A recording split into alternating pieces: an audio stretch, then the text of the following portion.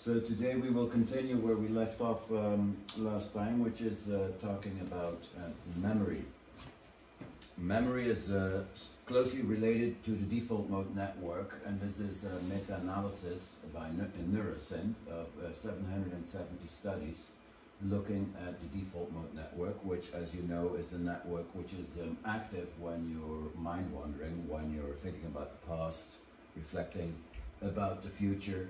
And the default mode consists of the PCC, pre-general anterior cingulate, extending into the ventral medial prefrontal cortex, but importantly also some areas of the lateral aspect of the brain, the temporoparietal junction and the anterior mid-temporal area. But it also includes the hippocampus and the parahippocampal area. And this brings us to memory. Because if you do a meta-analysis of 2,744 studies looking at memory, what you see is basically very overlapping areas, but of course with the foremost important structures being the hippocampus extending into the parahippocampal area posteriorly, and from there to the precuneus, but also the dorsolateral prefrontal cortex, which is involved in working memory, as well as the parietal area and this lower aspect of the temporal lobe, which is important because these three areas, the dorsolateral prefrontal cortex, the inferior parietal area, and the occipitotemporal junction are actually forming the central executive network. Now, memory systems have been subdivided in different classes or different kinds. There is declarative memory, and declarative memory comes in two forms, in episodic memory and semantic memory. There is also non-declarative memory, which basically means that it cannot be consciously recollected, which has been subdivided in procedural memory, basically meaning skills and habits, priming, which is cortically in its generation, simple classical conditioning, which involves the basal ganglia as well as the amygdala cerebellum, and habituation and sensitization. What we will talk about most is declarative memory, meaning memory that can be consciously recollected. Declarative memory comes in two forms, episodic memory and semantic memory. Episodic memory basically means that you can recollect unique events within their context and related to the self. So you travel in your personal history to collect something which is very specific within a certain context. Semantic memory, on the other hand, is culturally shaped, more general knowledge in contrast to the uniqueness of episodic memory, and it is detached from its context and devoid of any subjective travel in time. So it is different from semantic memory is different from episodic memory in that it is general, detached from context, and devoid of any subjective sense of mental time travel. Now, to make it a little bit more simple, memory can be divided in two systems: an anterior system, which recognizes specifics, and a posterior system, which recognizes the context. The posterior system, the context recognizing system, involves the retrosplenial part of the posterior cingulate cortex, as well as the parahippocampal area, and are basically two parts of the default mode network. The anterior component involves the lateral orbitofrontal cortex and the amygdala, as well as the ventral temporopolar cortex, are basically more the emotional aspects of specific memory. Now, both anterior and posterior system actually integrate into the hippocampal formation. So the hippocampal formation basically integrates specifics within a certain context. So you've got the anterior perirhinal system, which basically recognizes um, familiar things such as objects, people, and words, and it does recognize the specific aspects of it. So it will recognize one specific time, one specific face, whereas the parahippocampal posterior system basically recognizes contextual memory, the context in itself. And this is then the anterior and posterior networks are linked to the self via the retrosplenial cortex. Because what happens in the retrosplenial cortex is that it has a flip-flop mechanism where you can both encode information into memory as well as retrieve information from memory, and that occurs in the posterior cingulate cortex. So if you have memory encoding, basically encoding involves the parahippocampal area and extending into the hippocampus and the amygdala. Whereas if you retrieve it, basically what you pull memory and you have to relate it to yourself. So you pull memory via the default, the posterior part of the cingulate into what you can clearly recognize as the entire default mode network. But associated with that, you also have your rostral part of the anterior cingulate, which, as we know, is involved in salience detection. So the salience will determine what you will pull from contextual memory, and this is then processed in the dorsolateral prefrontal cortex and the superior part, a more superior part of the parietal area, which of course is then your central executive or working memory component. Now, the parahippocampal gyrus basically links the default mode network with the medial temporal lobe memory system. So it's the link between self and memory, and therefore it can link place, time, and person, meaning context, in relation to the self. Now, within the parahippocampal area, you've got different parts. You have the parahippocampal place area.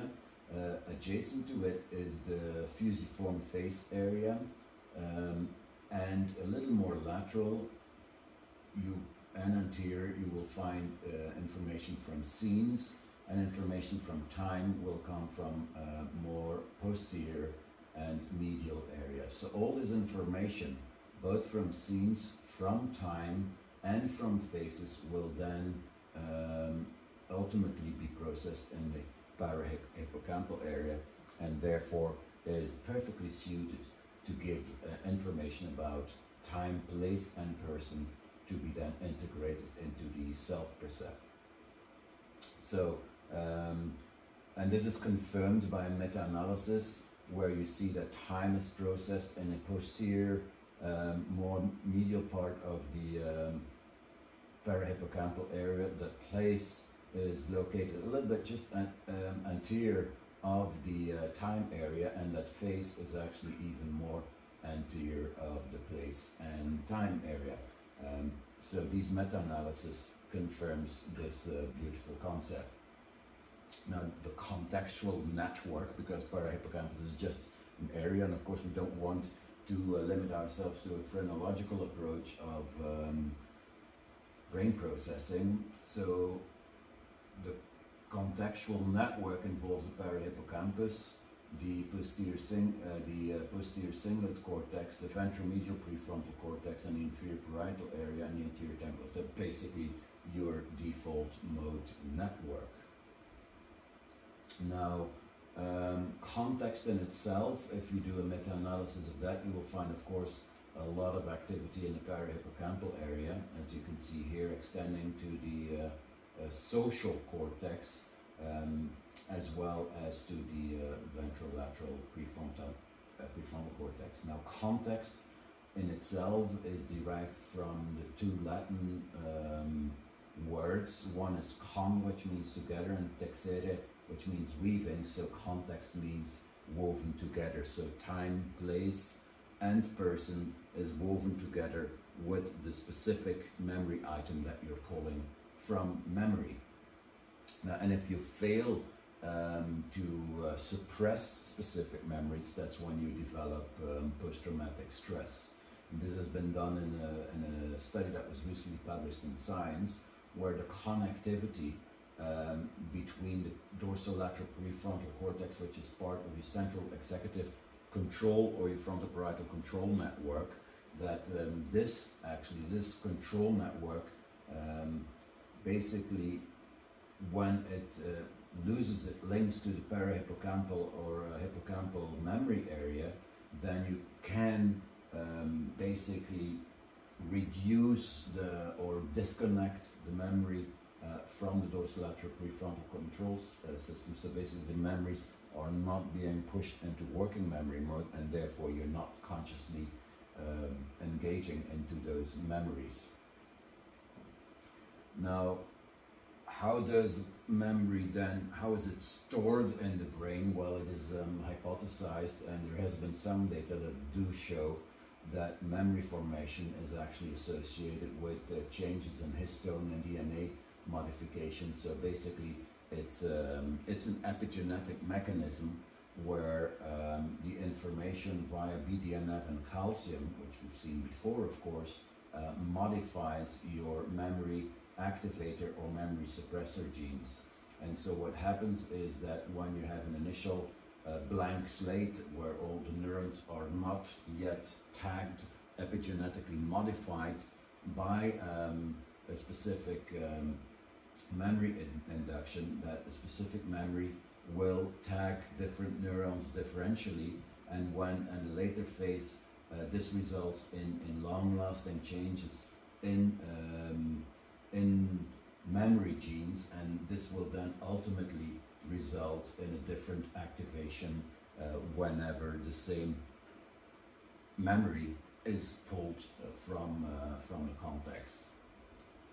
Now, do we only have memory in our brain? Well, this mechanism, of course, this epigenetic modification of memory genes can also be translated and applied to muscles. So the idea of muscle memory, which could appear as a little bit fictitious, actually might involve the same mechanisms, where it's ultimately an epigenetic modification of memory genes via a similar mechanism as in brain cells.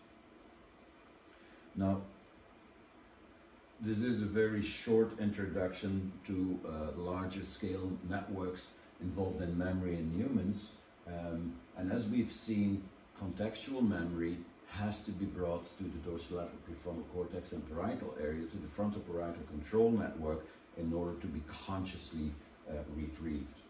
So what is this frontoparietal attentional control network?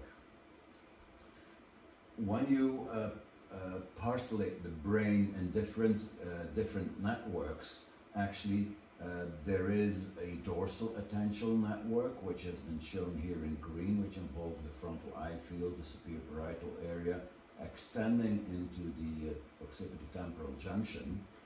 But there is also the ventral attentional network, which involves more the ventrolateral prefrontal cortex, inferior parietal area, superior occipitotemporal parietal junction area. So there's the dorsal and the ventral attentional network, and then but these are still different from the frontoparietal control network, which has also been called the central executive network. So the frontoparietal control network can actually be subdivided in two systems. One system which co-activates with the dorsal attentional network, and one which you can see here, and one system which co-activates with the dorsomedial default mode network. Basically a system, so the frontoparietal control network can co-activate with externally oriented attention via its co-activation with the dorsal attentional network, or it can be connected to the default mode network when you're mind wandering, as shown in this slide. So from a practical point of view, the frontoparietal control network or the central executive network, depending on whether it is relates its attention to the external world or to the internal world, it will connect, but actually it's a subsystem of the frontoparietal control network. Now, what is the main goal of our brain? As we said before, the most important reason why we have a brain is to ultimately reduce inherent uncertainty in a changing environment. So if you want to reduce uncertainty, that's you need to be able to process the information that comes from the environment and link it to contextual memory, all based on what the intention or goal is of what you want to do at a certain moment.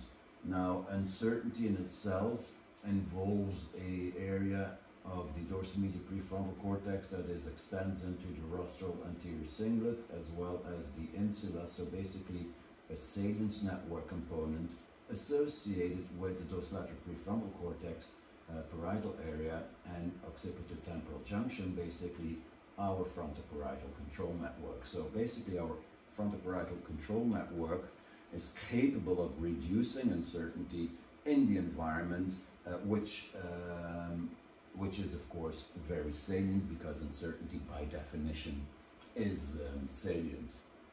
And these areas that not just show up associated with the presence of uncertainty, but they are correlate with the amount of uncertainty that is present in the environment. So it's a true uncertainty network.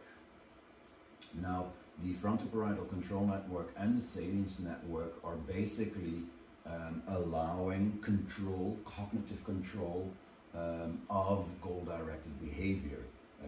What that means is that you have a specific goal in mind that you want to pursue, and but there is uncertainty how and when you can pursue this goal, and this is controlled by the frontoparietal control network.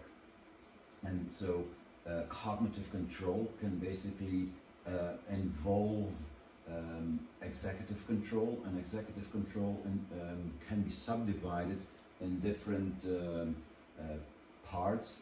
Executive control basically means you might need to process conflict, you might need some mental flexibility, you might inhibit specific ideas or plans that you had, but you also have to create plans. So executive control involves all of these subdomains and is ultimately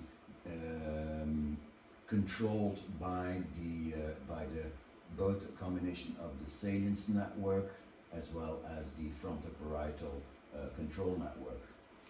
But not only executive control is part of or controlled by the frontoparietal control network and salience network, so is working memory with both its spatial and verbal subdomains, as well as decision making. So from a practical point of view, this frontoparietal control network has as main functions to direct behavior under uncertainty by using executive control, working memory, and decision making. Now, the frontoparietal control network has also been called the central executive network, and this has so involves the dorsolateral prefrontal cortex and parietal area and the temporo-occipital junction.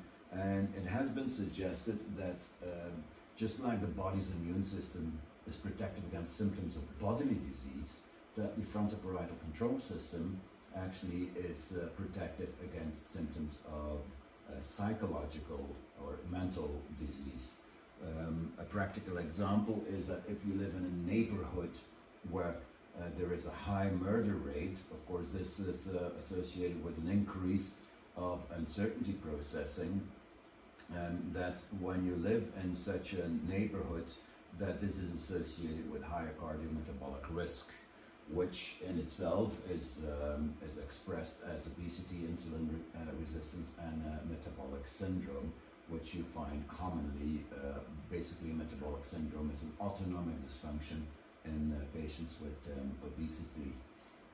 Now, If you live in a neighborhood with a high murder rate, with of course increased uncertainty, this cardiometabolic risk basically is only apparent when young people have lower central executive network connectivity, meaning that your frontoparietal control network cannot reduce uncertainty well enough, and this then leads to secondary problems in the autonomic nervous system control. Now, because ultimately the goal of our brains is to reduce the inherent uncertainty of a changing environment, then if that doesn't function, your brain might prefer not to engage with the environment anymore, and that might then lead ultimately to a depression. So if you look at the brain maps which are associated with depression, at least in a specific kind of depression after a stroke in the brain, then your central executive or frontoparietal control network perfectly well overlaps with the areas in which a stroke will result in depression, meaning that indeed depression might be the result of a dysfunctional control system where your frontoparietal control network is not capable of reducing the inherent uncertainty in the environment, and therefore might prefer not to engage with the environment anymore. Now, the central executive network, if it functions perfectly fine, then it will be able to help you cope with uncertainty in the environment, and this is one way of doing that is, for example, meditation. Meditation basically suppresses the default mode and increases psychological well-being by increasing connectivity between the default mode and the central executive network, in which the central executive network is capable of, for example, suppressing rumination, which is a consistent, long-lasting thinking, mind wandering about one specific aspect that is deemed salient at that very moment. So basically, the central executive network is helped by meditation to suppress rumination in the default mode, and that will then improve your well-being. Now, the frontoparietal control network is adjacent to the attentional network, because of course being capable of controlling salient or uncertainty information requires also that you can pay attention, or that you can suppress attention related to uncertainty. And therefore the attentional networks involve the superior and inferior part of the frontal cortex, as well as superior and inferior part of the parietal cortex. So in this meta-analysis of attention, you can see that it is a frontoparietal basically network, but that also involves the PCC and the precuneus and some brainstem activity. So it has been conceived of as a top-down attentional network, which basically involves the dorsal attentional network, which involves the frontal eye field and the superior parietal area. And then there is also a bottom-up attention, which involves the temporoparietal junction and the mid-frontal gyrus or the ventrolateral prefrontal cortex associated with the insula. So the difference between the dorsal and the ventral attentional network is in its function. So basically, your dorsal attentional network is involved in top-down attention, when you're mind wandering, when you're thinking about how should I do something to reduce uncertainty in the environment, then this requires a top-down attention. that attaches behavioral relevance in relation to the self and to the goal or the purpose that you have, and therefore your eyes will automatically shift to what you consider important or behaviorally relevant in that moment in time. So the dorsal attentional network involves the frontal eye fields and the superior parietal lobe,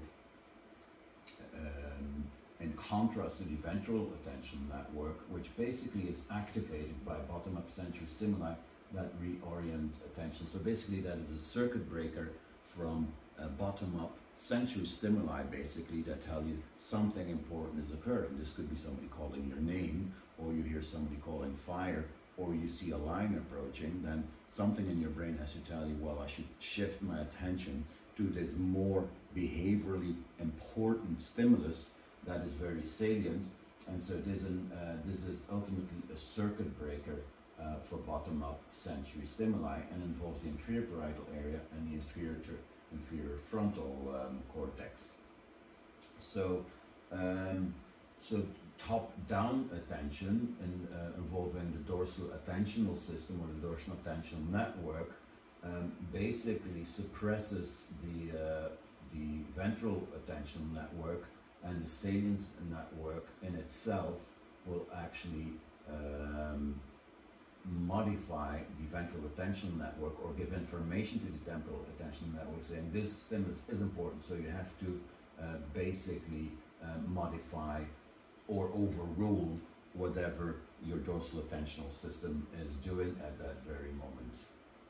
Now, what is interesting is that this bottom-up sensory driven attention, of course, also involves context. If you're very thirsty, running around in the desert, then any sign of water has to be a circuit breaker and point your attention to it.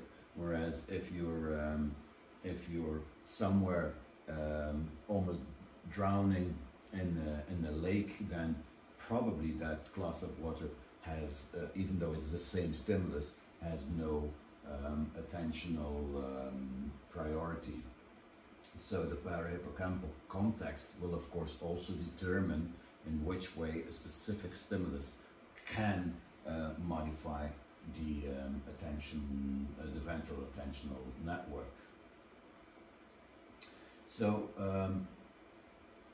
basically the superior parietal area and the frontal eye fields, the top-down attention or the dorsal attentional system, can basically reduce the ventral attentional system's activity, but also the other way around. The ventral attentional network is capable of suppressing the dorsal attentional network for obvious reasons, that if something important or behaviorally relevant or salient occurs, then of course the ventral attentional network has to be able to overrule whatever you're thinking of or paying attention to internally in order to solve a problem. Now, basically the salience of the information, meaning behaviorally relevant or related to a specific goal, controls that balance between the superior or dorsal and the ventral attentional network. And so the top-down attention can modulate both the sensory cortex and contextual memory, which will then provide information that is important for the goal that somebody is thinking of. So if you're thinking at a certain moment, I have to do this and this and this, then you need to pull information from memory or from the environment in order to get that goal, and therefore your top-down attention modulates both the sensory cortex and the contextual memory. But as we've seen, the attention, the ventral attentional network and the dorsal attentional network will predominantly process information which is behaviorally relevant. For the dorsal attentional system, it is relevant with regards to a goal or an intention that one has. With the ventral attentional network, it is the information is relevant if it has to circuit break whatever you are thinking about. So salience basically has two meanings. It has a bottom-up meaning, where salience is basically a physical distinctiveness of an object, like this red dot in contrast to the green dot. So this is a bottom-up salience because it is physically distinct from the others. Whereas a top-down salience basically means that there is behavioral relevance, like this bottle of water when you're getting lost in the desert.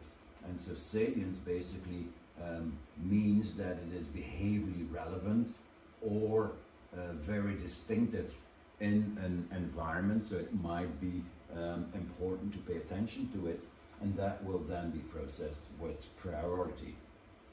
The salience network involves predominantly the rostral part of the anterior cingulate, as well as the anterior part of the insula, but also the habenula, as you can see here, a little bit of the orbitofrontal cortex, as well as the posterior cingulate. Now, the posterior cingulate is usually not considered part of the salience network and may actually be the link between the salience network and the default mode network. So the salience network, top-down salience network, basically considering what is behaviorally relevant, involves the rostral part of the anterior cingulate cortex and the anterior insula. In many studies, you will see that that is the only two areas that they look at and claim that this is the salience network, but actually the salience network, at least the top-down salience network, also involves the amygdala, the hypothalamus, the dorsomedial nucleus of the thalamus, the putamen, as well as the pre-SMA. So from a practical point of view, the salience network is more than just the rostral part of the anterior cingulate and the anterior insula. Now, there is some confusion as well about, is the salience network exactly the same as the cinguloopercular network? And it has been suggested that actually they're somewhat different anatomically, that the cinguloopercular network, which is predominantly involved to maintain control of a task throughout the task, in contrast to the frontoparietal control network, which is basically involved in changing information, or more interested in changing information, just like the salience network, that there might be actually a dissociation of the cinguloopercular network and the salience network, but this is not generally accepted. The salience network in itself, if you look, is temporally extremely flexible in comparison to the other networks. For example, the blue network is the default mode network. The salience network, because it has to detect whatever is behaviorally relevant at an instant of time, is basically very flexible. It has the highest level of flexibility of any areas, and of course that connects to the ventral and the dorsal attentional network. As we've seen before, it informs the attentional networks whether there is important bottom-up information arriving or whether the top-down information is important.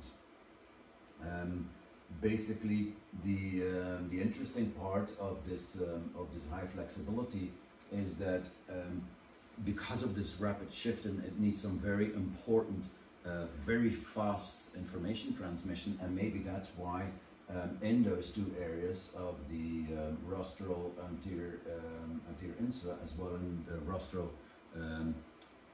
cingulate, you have very large unique neurons, which are called von Economo or spindle neurons, and they might just be there because they allow very fast information transmission.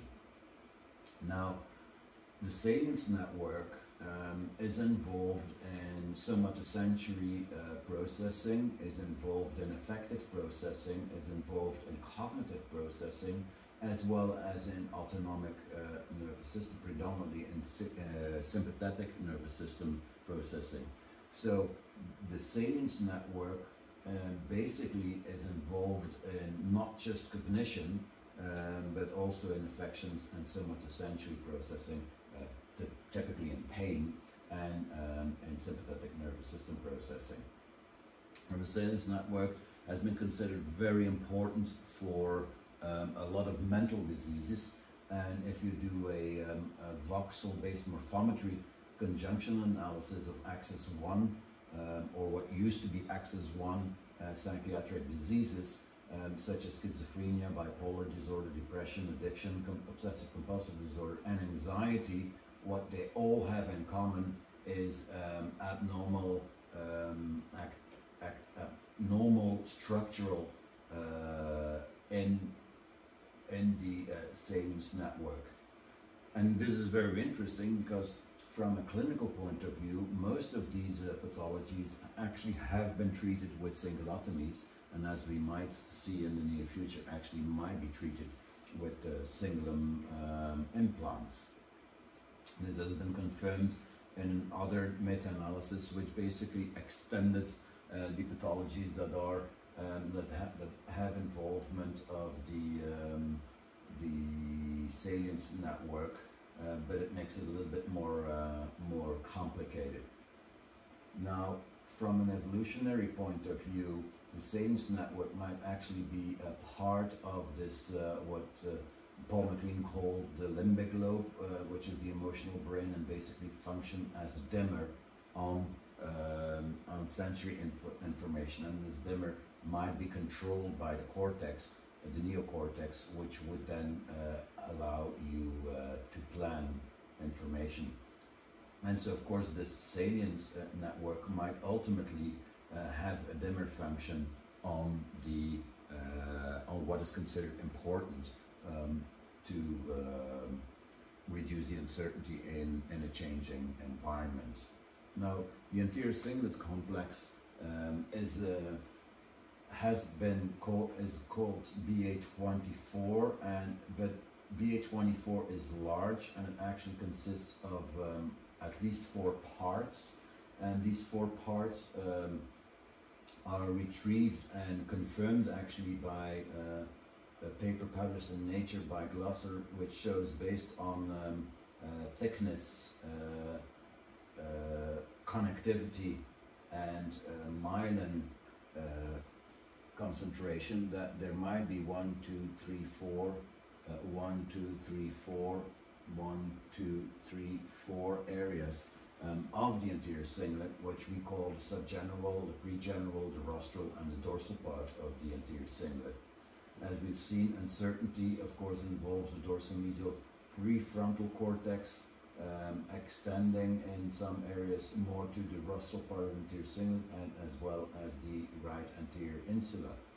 So uncertainty processing might, because of its connectivity from the dorsomedial prefrontal cortex to the rostral, might involve the rostral part of the anterior cingulate. And basically what it says is, I need more information because this is uncertain. And the area adjacent to the rostral part, the dorsal part, is actually probably the area that suggests that we need more information.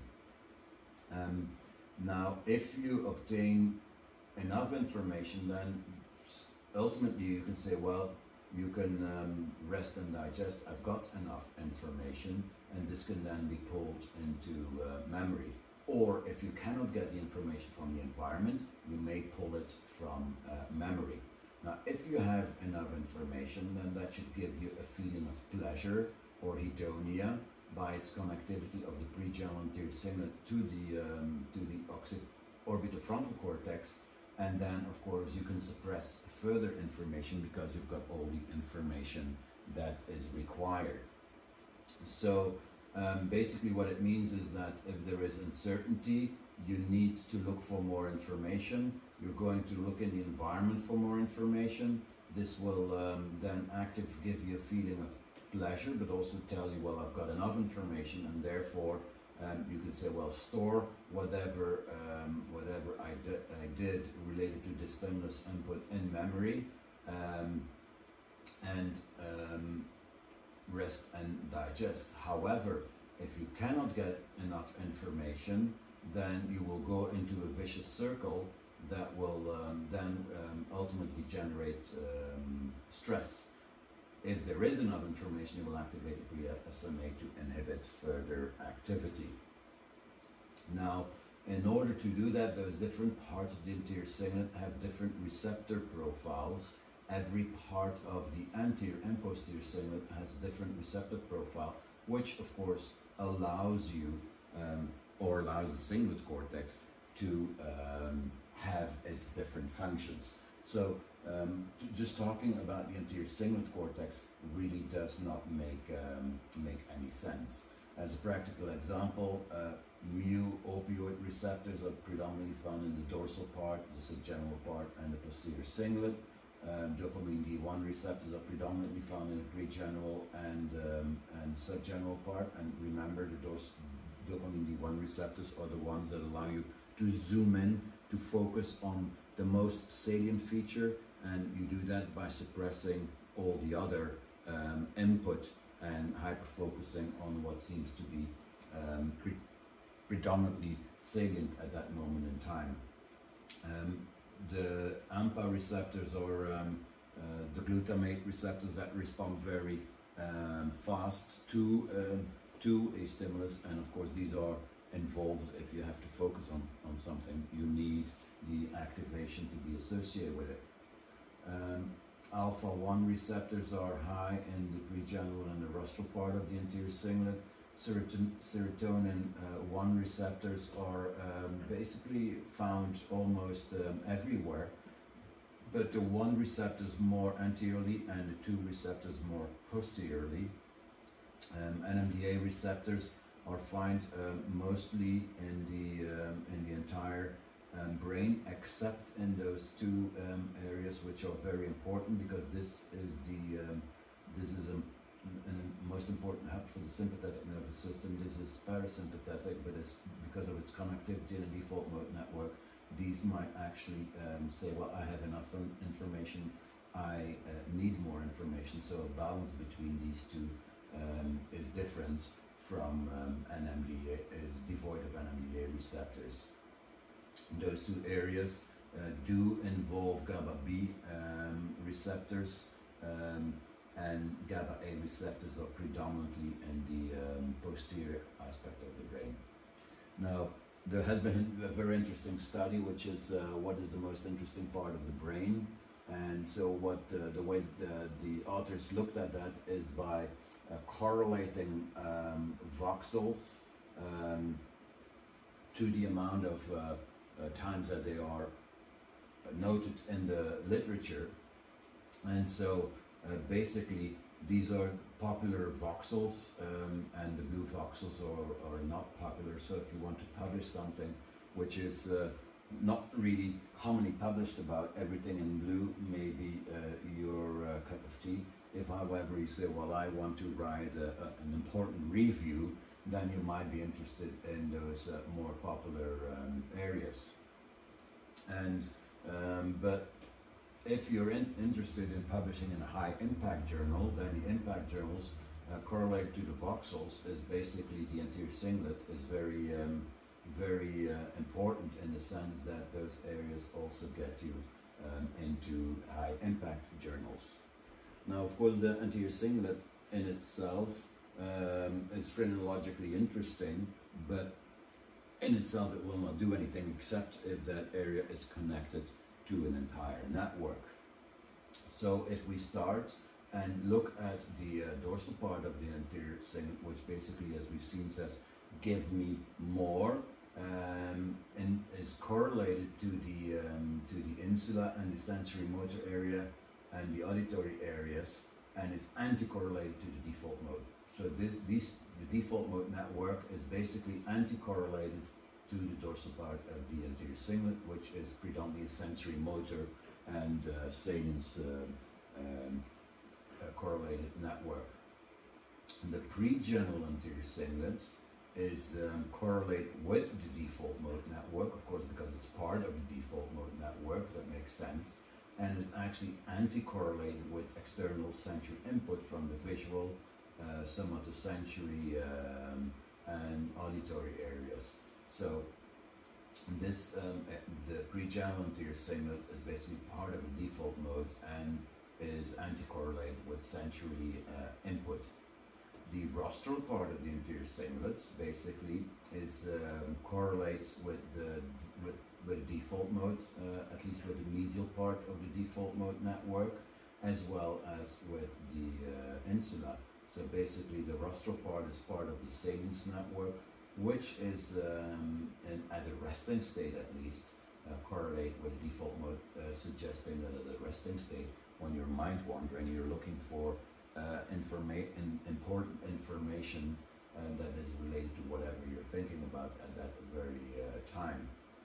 Now, what is interesting is that this rostral part is also correlated with the subgenual part of the anterior cingulate, and the subgenual part in itself is correlated with the temporal tip or the frontal cortex and PCC. So basically, with a more emotional pathway. Now, let's look at a little bit in more detail for the specific part. So let's start with the pre-general part of the anterior cingulate, which says basically, to summarize, its main function of the network that it's involved is I have enough. So it's, for example, in pain, it's called the descending pain inhibitory pathway or the antinociceptive pathway, and it is opioidergic, serotonergic, noradrenergic, and it goes from the pre-general anterior cingulate to the reticular nucleus of the thalamus, to the periaqueductal gray, to the rostroventral part of the medulla oblongata, and from there down to have an effect on the input area of sensory information from the periphery. So basically, it blocks pain inhibitory information coming from the periphery at the level of the thalamus, the periaqueductal gray, and the rostroventral part of the medulla oblongata. The pre-general anterior cingulate is basically anti-correlated with the sensory information and is correlated with the dorsal part of the anterior cingulate, which in itself is actually correlated with the sensory motor network and the anti-correlated with the default mode. So what it means is that ultimately these two areas communicate and determine whether you will look for more sensory information from the outside or not. So the dorsal part of the anterior cingulate is important in your autonomic nervous system control, whereas the posterior cingulate is the main hub of your parasympathetic nervous system. Now, this network is probably might be specific, but in all parallel pathways, because what you see is that this pre-general anterior cingulate cortex extending to the rostral part actually is part of your descending pain inhibitory pathway, as we've just seen, but also involved in auditory descending noise cancelling information. So if you have tinnitus, then the percentage of the time that the tinnitus is present, meaning the functionality of noise cancelling mechanism, if there is a deficit in a noise cancelling mechanism, then you will perceive the phantom sound or the tinnitus longer or more frequently than somebody in whom this I have enough pathway is still functioning. The same has been shown in patients with intermittent vertigo attacks, where the attacks correlate with the deficiency of the vertigo inhibiting pathway. And you can take it even to the social domain, where if you have a deficit in the pre-general anterior cingulate, so that it cannot control the amygdala anymore, then you're becoming more aggressive.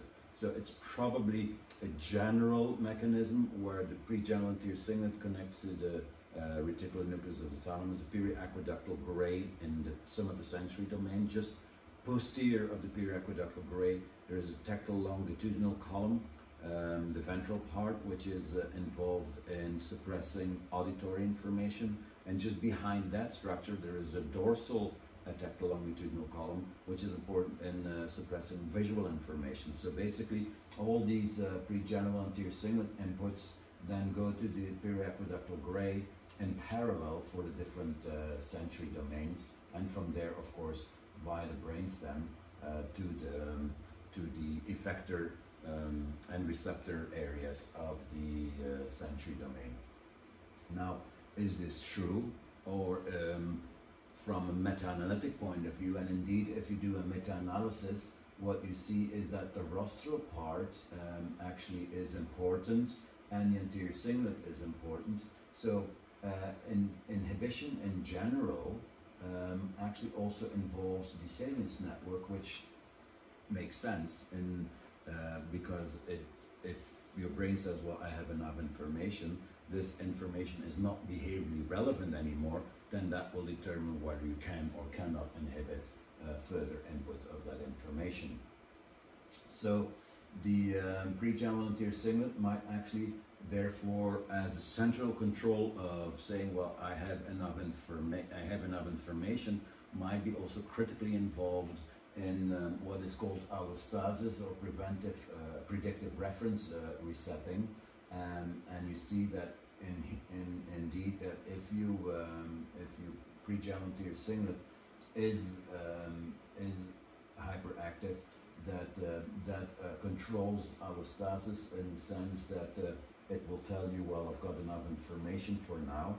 And in patients with addiction, that becomes decontextualized, suggesting that actually the context does not determine anymore whether or not you want more input, and therefore you're more prone to become addicted. Now, let's move from the pre-general anterior cingulate network to the dorsal anterior cingulate network. Basically, that network creates an urge for action, give me more. And so in a conjunction analysis where the authors looked at what the swallowing, micturition, yawning, or the urge to tick into Rett syndromes, what do they have in common? Is basically the anterior insula and the anterior cingulate area, the dorsal part of the anterior insula area, that creates this urge to swallow, this urge to yawn, this urge to go to the toilet, or the urge to express a tick. And basically, so the dorsal part is what creates this urge for action. Now, in order to have this urge for action, you have to mobilize the energy and get the body ready to do that, and therefore it is unsurprising that it basically overlaps with the dorsal part of the anterior insula in sympathetic nervous system control. So if the pre-general anterior cingulate has been linked to a network that says I have enough and is a suppressive network, then the dorsal part of anterior cingulate is part of a network that says I need more information, give me more. And of course, one way of saying I need more is to generate a phenomenological feeling of craving. And if you look at a meta-analysis of craving, you find indeed that the craving is associated with a dorsal anterior cingulate component, as well as a nucleus accumbens component, an amygdala component, and a parahippocampal component that contextually says I need more input. Now, the pre-general is involved in suppressing information. This one says basically give me more information, and the one in between the two is the one that says which information is behaviorally relevant, which information is important, which information we should pay attention to, and we should address with priority. And indeed, this is both in a top-down and a bottom-up fashion, as shown in this study, where basically the anterior cingulate and the anterior insula is activated by both visual stimuli, auditory stimuli, non-nociceptive somatosensory stimuli, nociceptive somatosensory stimuli, and somatosensory stimuli in general. So yes, this rostral part of the anterior cingulate is important both for a bottom up and top down salience. And as mentioned, in order to be able to constantly monitor the environment as well as memory for what is behaviorally relevant, this network is the most has the most flexibility, and this might be related to the presence of von Economou networks. Now, self-related side salience involves this rostral part of the anterior cingulate and the anterior insula, and of course salience, by definition, behavioral relevance, has to be related to the self. So the salience network also involves the habenula and the posterior cingulate, because that is what links you to your self reference.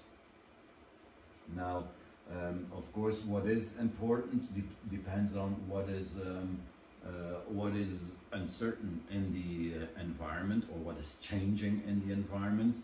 And if you look at the uncertainty in a different meta-analytic approach, where you look at not what is specific for uncertainty, but what comes up, what is associated with uncertainty, then you do find that it extends not just in the dorsal medial prefrontal cortex, but it also extends into the rostral anterior cingulate.